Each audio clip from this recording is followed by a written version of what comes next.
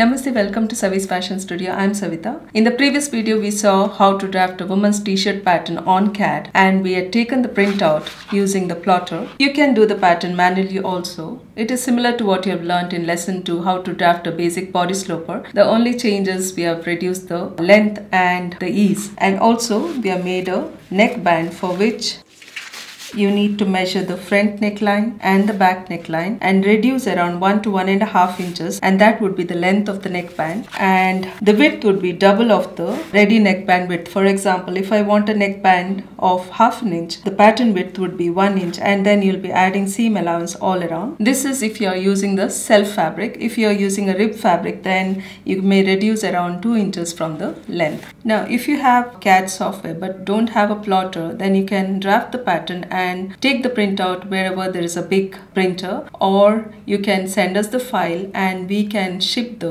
printout to you. Or the other option is you can print using your home printer, but the thing is, for each pattern there will be multiple sheets and you'll have to arrange it, stick it, and then cut the pattern. I'm just showing for your information. So this is how you will have to do it. So once you get the full pattern, you can cut the pattern. The number of sheets per pattern may change based on the pattern size. So this is yet another option. Now in this video, we will cut the fabric and stitch the t-shirt using the 4-thread overlock and flatlock. I'll be using this beautiful silver shimmery 4-way stretch fabric. This fabric is available on our website in limited quantity, so if you wish to buy, you can buy it there. As this is a double width fabric, I just need around 75 centimeters of the fabric for making this t-shirt. Now I'll be laying it in this way. As these are full patterns, I will not fold the fabric. I'll be laying it on one layer of the fabric. So I'll be placing it this way, marking all around with the fabric marker or chalk, and then cutting it. I'll not show the cutting part as the video will become lengthy. And with the remaining fabric here, I'll cut the 2 sleeves and the neckband. So all the patterns I'm placing in straight grain. I'll place some fabric weight, mark all around, and cut the fabric.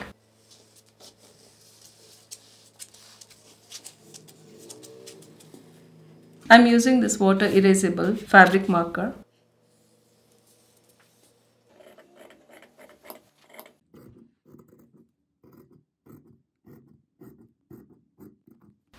So I've cut one back, one front, 2 sleeves, and a neckband. So now we'll start with sewing. I'll just explain here before going to the overlock machine. Place front and back with right sides facing each other, and we'll be overlocking the shoulder seams, and then we'll be attaching the sleeves, and then we'll do the neckband, and then we'll be sewing the sides. To finish the bottom hem and the sleeve hem, we'll be using the flatlock. So I'm starting to sew by joining the back and front shoulder seams using my 4-thread overlock. So I've kept back and front right on right, and as I serge, I'll be trimming off 1/8 of an inch because the seam allowance we have given is 3/8 of an inch and the stitch width is 2/8 of an inch. And I will also use this Mobilon tape to stabilize the seam. I made a detailed class on why Mobilon tape is used and how it's used. In industries, there are separate folders to use these tapes, but when we do it manually, it's a little tricky, but we can use it. So I'm placing the Mobilon tape aligned with the marking I've done here, and I'm using a white thread for serging. So only the fabric will be trimmed as we serge. The Mobilon tape will not be trimmed because I'm placing it a little lower. Keep both the layers aligned. If you are using a home sewing machine to sew the t-shirt, you can reduce the width and use the zigzag stitch to stitch the shoulder seam. And also make sure you use a suitable needle like ballpoint or Jessie needle.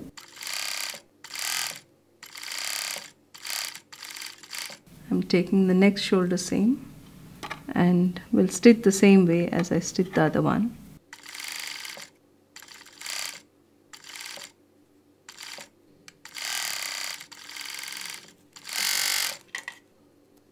This Mobilon tape will stabilize the seam.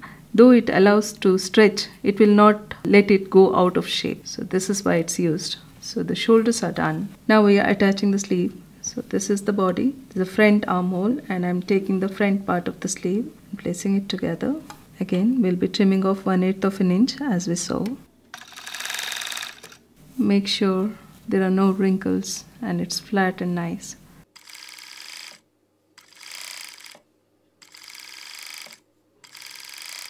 The shoulder seam goes towards the back, and the center notch of the sleeve should match with the shoulder seam.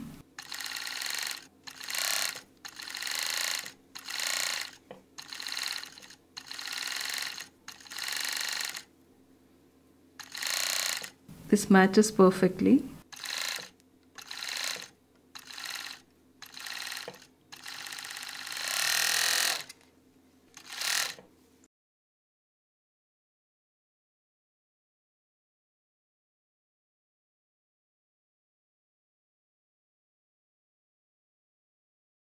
Similarly, attach the other sleeve. So we have attached the shoulder and the sleeves. Now similarly we'll serge the side seams on both sides, and as you do that, make sure you align the seams under the arms. I'm serging the side seam. Make sure the seams under the arm align.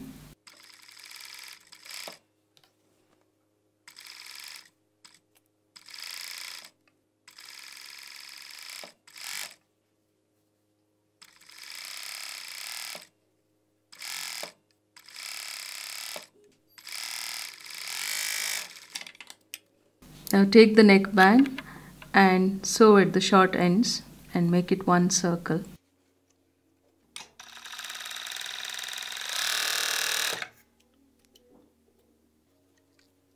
Now fold it in half with the wrong side inside.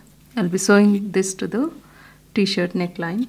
Now this is the back neckline. Keep this seam of the neckband a little away from the shoulder seam so that the seam goes to the back of the t-shirt. So I'm keeping around 3/4 to 1 inch away from the shoulder seam. Now we'll be serging the same way, but we'll have to stretch the neckband slightly so that it matches with the t-shirt neckline, because this is cut a little shorter.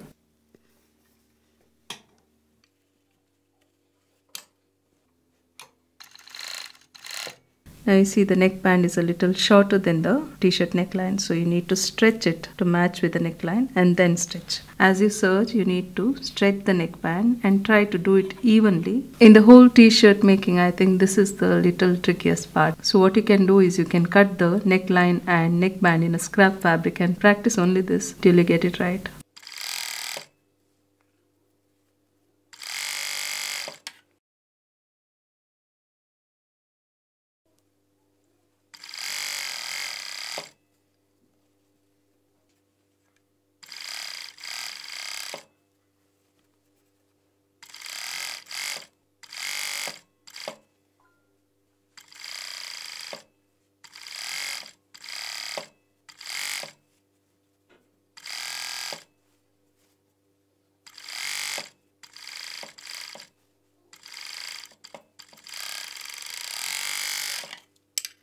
When you're done attaching the neckband, lightly press it, keeping the seams down. Now before directly keeping the iron on this fabric, I tried it on a scrap fabric and it's fine. If you're not sure, you can use a thin cotton fabric on top and then press.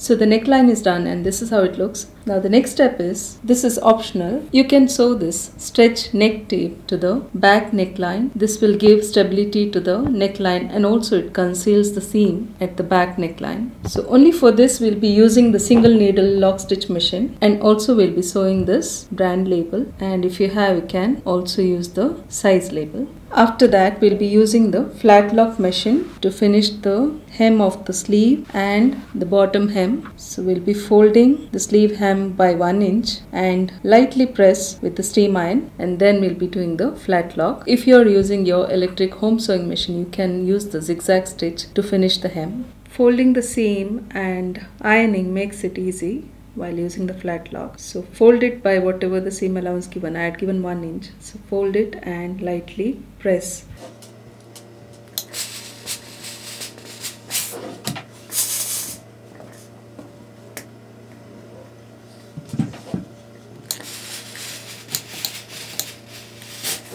So do the same for both the sleeves and also for the bottom hem. I folded it and pressed it. Now first we'll sew the neck tape and then we'll do the flat lock. I've turned the t-shirt inside out and this is the back neckline. This is the shoulder seam and this is the other shoulder seam. Now I'm just taking the seam of the back neckline and I'm attaching this neck tape from one shoulder seam to the other.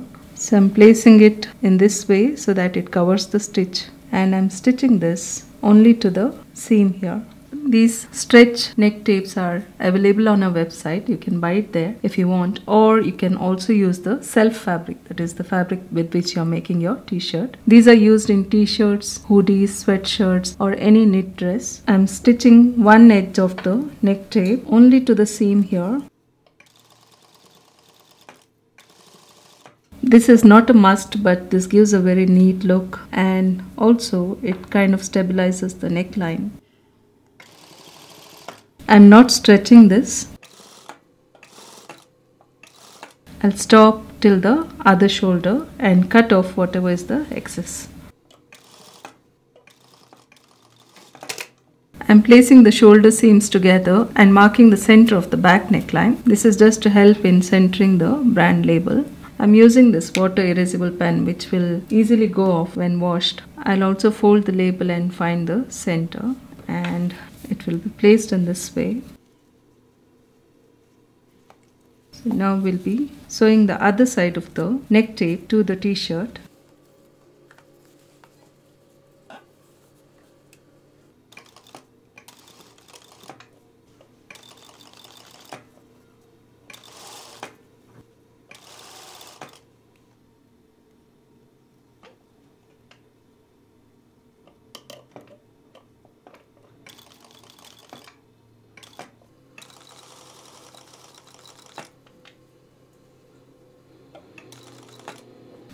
I'll also use the size label.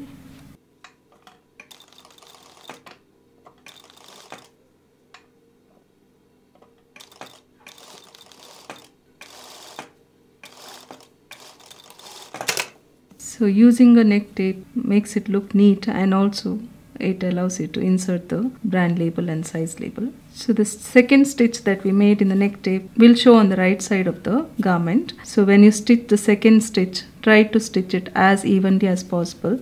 So this is done. Now we'll go to the flat lock machine. This is a 5-thread flat lock machine. You get flat bed or cylinder bed in this. This is mainly used to finish the hem of the knit fabrics. You can use 2 thread, 3 thread, 4 or 5 threads. I'll try to make a detailed video on this soon. Before stitching the t-shirt hem, let me show on this scrap fabric, because the t-shirt is white and the thread is white, so it may not be visible. Let me show how the stitches would be. This is a similar fabric. Now how the hem is stitched is, for example, if there is a 1-inch fold, the right side of the fabric will be on top and there is a pedal to lift the presser foot. I'm only using the left and right needle. I'm not using the center needle. We can use all the 3 needles to get 3 stitches, or we can use 2 or 1. So I'm using 2 needles. I'm doing it slow. You can go faster also.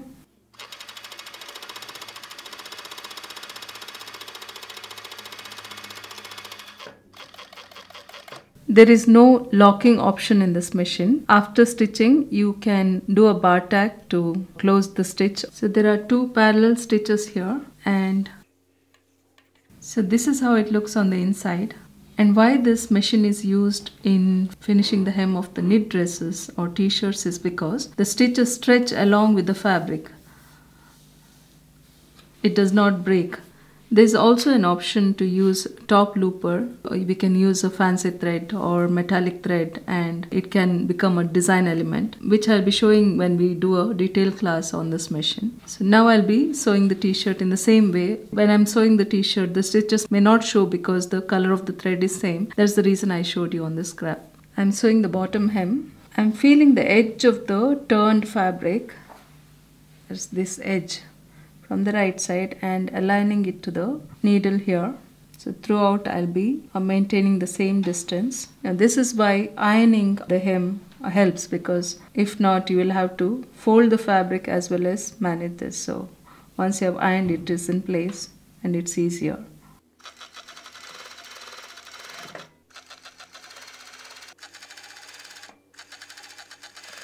After sewing a little, just turn and see that the stitches are falling to the edge, and it's fine. Continue till you reach the same point where you started and overlap the stitches slightly and then cut it off.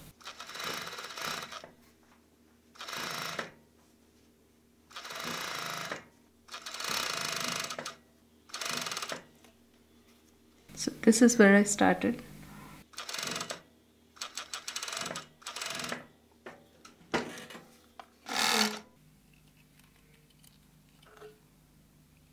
The stitches may not be visible, but I'll just stretch and show, and this is how it's on the wrong side, and you see it's smooth, there's no puckering.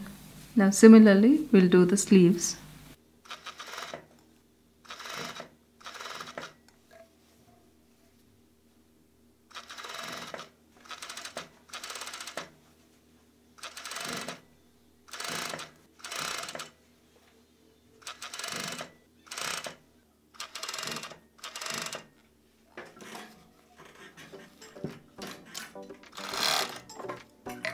So this is done. I've also made another in small size. Let me show how it looks.